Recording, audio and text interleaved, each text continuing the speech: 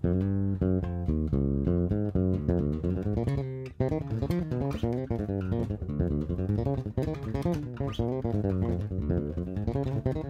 there was a time in my playing where I felt like I couldn't solo as well as I wanted to, or as well as I was thinking in my head at least. So I want to share with you some tips and some things I went through to actually excel that soloing experience.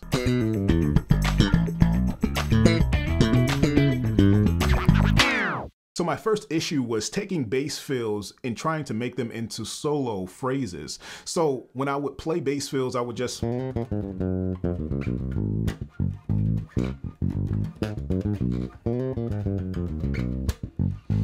So I would try to take a fill like that and try to finesse it or enhance it and just make it a little bit longer so I knew exactly what to do. I always resorted back to the bass line and never really went out, you know, and stretched out just a little bit further. So what I did was take that same, it's really more like a bebop line or a fill or jazz line. So what I took that line,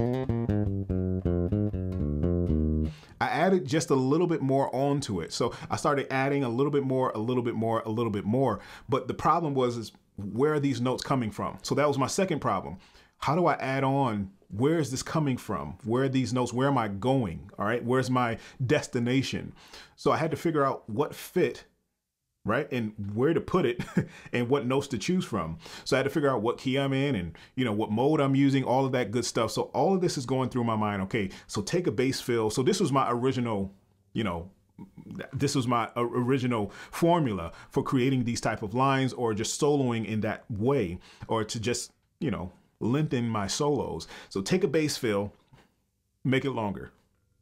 That was my first thing. That was it. Second thing is I have to figure out where it's coming from. So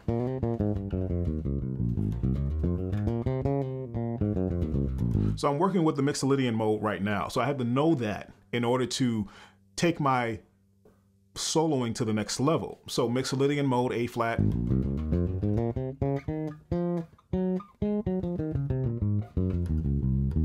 And I can use other notes inside of that, so passing notes, things like that. It was really popular for me when I was growing up playing in church, so I can play a lot of chromatic lines, and it really worked very well, especially with the blues scale.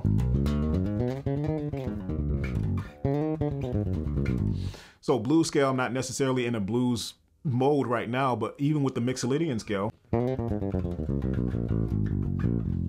So even with the Mixolydian scale, I can use that chromaticism to my advantage. So I started adding little passing notes inside of that to make it a little bit more interesting and just to lengthen that bass fill. So once I got that,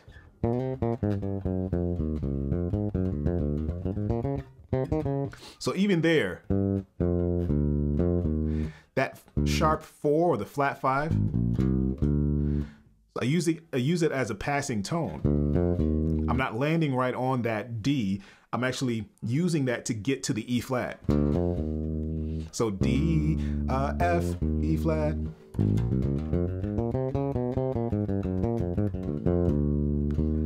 Da, da. Okay, so I'm not landing on it, I'm using it to my advantage. So these different notes I started playing and experimenting with, and that's the third thing, just experiment, just to see what sounds right. You have your modes, you have your, you know, solidified things that you can go to, or solidified methods or modes or different notes and different scales to the exact point that, you know, that they're made up of, but you don't have to stay confined to that.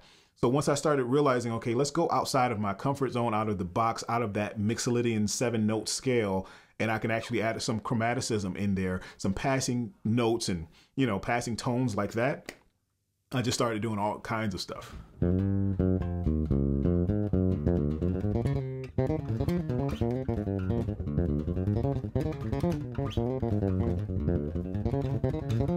Fourth thing, I just tried to memorize these phrases that I did. So whenever it came up, it was just simple for me to do, and it just kind of came as a routine to me when I would play these certain things or certain lines when I started off.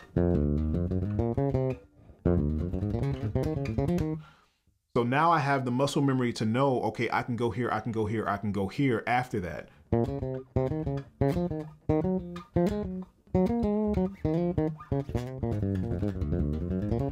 So that formation or that group of notes, now muscle memory just makes me remember, okay, now I have all of these notes. I have 10, 11, 12 different notes in sequence that I can play that I know will work, especially in the time frame, or if it's a specific rhythm that I have to fit these notes in, or this solo in. Now I know that. So that's just 4 things that went through my head in the beginning. That's not even diving into exactly what I'm playing. I just kind of touched on that. But if you guys want to know more or learn more or any licks like this, we have tons on the channel, but dive a little bit deeper. Bass Nation Academy is where you want to be. We dive deep. We dissect all of these notes, all of these phrases, all of these licks, lines, riffs, and not just show you how to do it, but to create your own, to be able to be experimental with your own. Is that a word? Yeah, experimental with your own chords, your own phrases, your own lines, just adding your voice. And that's very important to me, that I try to portray to all the Bass Nation members. Just creating your own voice is so important to me, so you don't sound exactly like the next guy. We don't need another next guy, right? We don't need another Victor. We don't need another Jocko. We don't need another Marcus. We don't need another Otil. So guys, like, we don't need another Flea. So make your sound your sound. You know, you can grab from all of these guys and all your influences, even if it may be me. You know, you can grab from all of these people. This is what I've done to create my own voice. So that's very important to know and to learn. Anyway, I'll stop rambling. If you haven't subscribed to the channel, hit that red subscribe button. Hit the notification bell icon below so you can get notified every single time we upload a video on this channel. What else? Yeah, write your comments down below, and I love chopping it up with you guys in the comments anyway. Make sure your notes are coming out clean, clear, and precise. Check you guys in the next one. Peace.